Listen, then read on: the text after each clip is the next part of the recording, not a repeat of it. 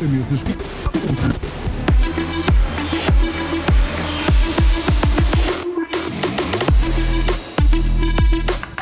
Infinite Inside may not be releasing on Quest officially until this spring, but there's already a free playable demo on App Lab, and this demo has near a 5-star rating. This is a game that blends mixed reality and virtual reality together, where you're walking around inside of your space in your home. I highly recommend Room Scale for that. You're walking around virtual puzzles and objects that you're able to look at, and then you step inside of the puzzle in virtual reality to continue finding the puzzle pieces. Between beautiful music, beautiful environments, and some intriguing storytelling, I found this to be a very beautiful demo, and apparently about 50 other people have so far, with almost every single one of them giving it a perfect 5-star rating. People saying this is taking risks, it's doing something different than other games have done, and it doesn't feel like just another take on another game. People saying they can't wait for the full release and they'll pay whatever price the developer wants to charge. And people bring up it was just a wonderfully designed experience. After checking out the demo, I've got to say there's just something strangely beautiful about it. I highly recommend you check out that demo and keep this on your watch list for when it actually comes out. When Stranger Things VR was first announced, it quickly became a hotly anticipated title. This puts you in the Stranger Things universe, and it's supposedly finally launching this Thursday, February 22nd. This takes you in the Stranger Things universe, but gives you a unique perspective where you actually get to take on the side of the antagonist, Vecna, and see how events of prior seasons actually happen from behind the scenes. Although this is highly anticipated, I've got to be honest here, I was really excited about this until I tried an early demo of it in New York. Granted, between then and now, this game was supposed to release recently after that, and they pushed it out several months to work out bugs and work on the game more, so hopefully it's become a much better version of itself. But with that, we are only days away from Stranger Things VR launching. At a price of $30, there is a pre-order discount of 10%, although as I recommend on the channel, don't get pre-orders. With digital games, it's not like they're going to run out, and if you wait, afterwards one of your friends who gets it, and if they like it, can give you a referral link to save you 25% anyways. There will be links down below to see the game pages on all these games in case you're interested in wishlisting them and watching them. And keep in mind, some of these dates can change rapidly as games do get delayed. Rockin' Roots is set to launch on February 28th. This is an action-adventure RPG game with a unique mechanic where on one hand you have tactical cards that you can summon in allies that have different abilities, but you also have your own magical capabilities and spells that you can use in combat. The game is a story-driven game about two brothers pitted against each other, and you have to fight your way through different levels to face the final boss and prove that you are the rightful owner of the throne. This is a game I've been looking forward to a while, between the combat style and the graphics style that it's showing on it. Although the game is coming out at only $14.99, which makes me wonder if it's going to be less game than it looks like from the trailer. This does come from the developer Zocus, who has brought out multiple other VR games that have mostly positive ratings already on Steam, all in that same price range of about $14.99. So it gives me hope for the game that they know what they're doing with their experience. What do you think? What ones on this list have you excited and looking forward to their releases? Let me know in the comments. If you're one of the nearly 3,000 people that helped Swarm 1 get almost a 5-star rating on the Quest Store, then you're probably already aware that Swarm 2 is supposed to be coming out on March 7th. The original Swarm game was advertised as Spiderman with guns, and it looks like Swarm 2 is building even further on that in this roguelike shooter. Swarm is high-flying, fast-paced, and difficult. This game has you with the grappling hook and pistols, and you are able to maneuver around the map, aerial, explore, go fast, and you go up against bosses that are challenging. That's true to pretty much anything in the roguelike genre. The game has you unraveling the story through unique missions. You're using shard tech to upgrade your skills as you go, and although the game uses very fast grappling mechanics, a lot of people said the way they did it, it doesn't seem to make them sick. Whether you're a Swarm 1 fan or you're just seeing this for the first time, this is definitely something that might be worth checking out in March. The Pirate Queen of Forgotten Legend is actually based on a real-life pirate named Cheng Shi. She was a 19th century pirate and commanded a fleet of over 70,000 through the South China Sea. This cinematic game actually says it has exploration, throwing, climbing, rowing, fishing, and solving environmental puzzles, and actually features Lucy Liu from films like Kill Bill and Charlie's Angels. This is set for launch also on March 7th, but it sounds like we've actually secured an interview with Eloise Singer, the developer of this game, at GDC this year, so watch out for that on the channel in the future. You might remember when Paint the Town Red took over YouTube a few years ago and the Flat game released in 2021. Viral sensation, people loved the gameplay of it, and the rating on Steam is still overwhelmingly positive. Well, now that action is coming over to Quest on March 14th. This is a brutal brawler game with very blocky graphics reminiscent of Minecraft, but it's a first-person melee combat game. It takes you through different time periods in the world, different locations, where you can pick up pretty much anything and take out the enemies around you. The game promises multiple different modes, from a roguelike campaign, an arena mode, and of course just endless mode, where you survive as long as you can. Personally, I think it's going to be really fun to re-experience this game in VR. As a big fan of third-person platformers like Astrobot, Lucky's Tale, and even Moss, Max Mustard has me really excited that this is supposed to be coming out on March 21st. This is actually from the developers of Richie's Plank Experience. Max Mustard is an inventor pursuing a character named Stubbins. Stubbins has been kidnapping the baby mud pups, and Max needs your help to rescue them. The game advertises it's going to have 40 levels, and then there's going to be unique first-person gadgets that you're going to be wielding as Max's helper. Similar to how if you ever played Astrobot, Astro is a character you control, but you are also a bigger being that can also assist him. The game is set to at a price of $30 to drop next month, and it's going to be one of those games I'll definitely be getting day one. At this rate, it seems like we're eventually going to have a simulator for every possible mundane activity you can do in VR, and Lawn Mowing Simulator VR is the next one in the series. This game has you doing just what it sounds like. You are out mowing lawns, whether you are riding the lawnmower, using the weed whacker, changing the height that you are going to be cutting the grass at. You are out trying to make the lawns look as good as possible, bringing in even some lawnmowers from real-world licensed mower manufacturers. This looks to be another game where if you get tired of real life, you can jump into VR and do some mundane real-life activities to somehow relax and feel satisfied. Dropping on March 21st at a price of $20. I think I've said enough. Don't pre-order. Watch for some discounts after the fact or get a referral link. Medieval Dynasty New Settlement is a new and upcoming VR game set to launch on March 28th. It is actually a VR spin-off of Medieval Dynasty, a flat game on Steam. It's been out for a couple years and has very positive ratings over on Steam. This game describes itself as blending sandbox, role-playing, simulation, and even exploration, and you're tasked with the challenge of founding and nurturing a settlement and then starting their dynasty there. For the survival and resource gathering fans, this game has me interested to see if it's going to stand up to games like Townsmen that were very popular for a short while, but then people ultimately may have stepped away from them. Although with a very positive rating on Steam and all of their experience in game development, I am excited about what this one has to offer. The Nope Challenge unfortunately doesn't look like it's coming till April, but this game has me really excited. This is a game where you confront phobias, and it says including but not limited to clowns, spiders, and heights. The whole game is based on a nope button, which you can nope out at any time you want, allowing you to face your fears and get closer and closer to them before you inevitably nope out. This is designed to help you face these phobias, though, in an area that is safe enough that you can up the ante, let it get more extreme on you, and then leave when you feel like you need to. Whether you call this a game or a therapeutic tool, it's got me really curious for when this comes out, and this is one I'm watching for closely. I'd love to know in the comments, outside of clowns, spiders, and heights, what are some of the other fears you think they're going to try to incorporate in there? I know that I found a few games that use closed spaces, claustrophobia, and other things that are really common phobias for people. That's a bunch of the games that are coming over the next few months that I've been excited and watching for closely. What are some that you're waiting for and hoping for? I'd love to know in the comments down below. This is a series a lot of you have been asking for. It's something I've been wanting to do for a while, so I hope you enjoyed it today. Let me know what you think in the comments, and if there's something more you'd like to see in them in the future, even in the formatting, let me know. It's brand new, first one. But thank you once again for coming out and hanging out with me, and I'll see you in another reality.